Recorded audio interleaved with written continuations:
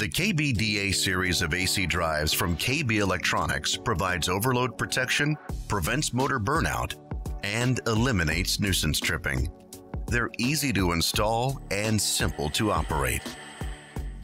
Please note that there are some differences between the 24, 27, and 29 model KBDA series drives. The drive is factory set for 208 230 volt AC line input. If you need to change this to 115 volt AC line input, install jumper J1 into the 115V position. The keypad features 8 keys, which are used to program the drive's functions. There are also 8 LEDs, which provide indication of the drive's operational status. The run-stop key starts or stops the drive. The forward-reverse key changes the motor direction. The up and down keys adjust output frequency, set frequency, function number value, and code setting. The jog and LCL REM key serves multiple functions. It is factory programmed to function as a jog key. When that key is pressed, it will toggle between run mode and jog mode. If the key is instead reprogrammed for local remote operation, the key is used to toggle between local keypad or remote signal operation. The program display key is used to enter the program mode and display mode. If this key is pressed while frequency is displayed, the previously entered function number will be shown. If the key is pressed while function number is displayed, the set frequency will be shown. When more than one display function is enabled, the key is used to toggle between displays.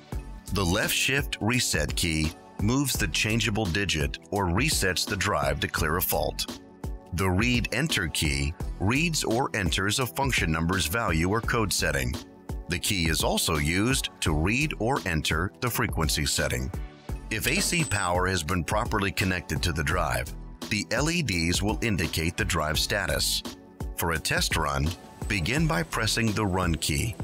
This will cause the motor to accelerate to the set frequency, which is factory set to 5 Hz if you're running it for the first time. After connecting our drive to power and our successful test run, we can begin programming it for a basic startup configuration. To set parameters, verify your drive is in the stop mode, as you can only change your functions while in stop mode. To begin, press the program key to open the programming menu. You will now see a function number displayed on screen. The function number indicates a group number, which is on the left side of the decimal point, and a group number code, which is on the right side of the decimal point. You can change these digits using the up and down keys and use the left shift key to change which digit you are moving. Start by setting your motor and drive parameters in function group 0. Enter your motor nameplate current amp rating using function number 0.01. Set your motor type in function 0.02 using the default code 0000 for inverter duty TEFC or code 0001 for an external fan-cooled motor.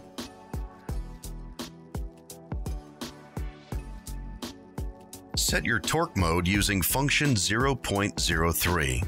Using either the default 0000 code for constant torque for machinery applications or code 0001 for variable torque for use in HVAC applications. Set your desired GFCI operation mode in function 0.04. The default 0000 code disables HFCI operation.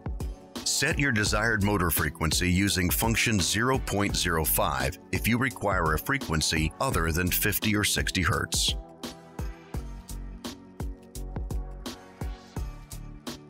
Set your motor nameplate voltage in percentage of drive output using function 0.06. With these initial settings configured, we are now ready to test our drive at 60 Hz operation.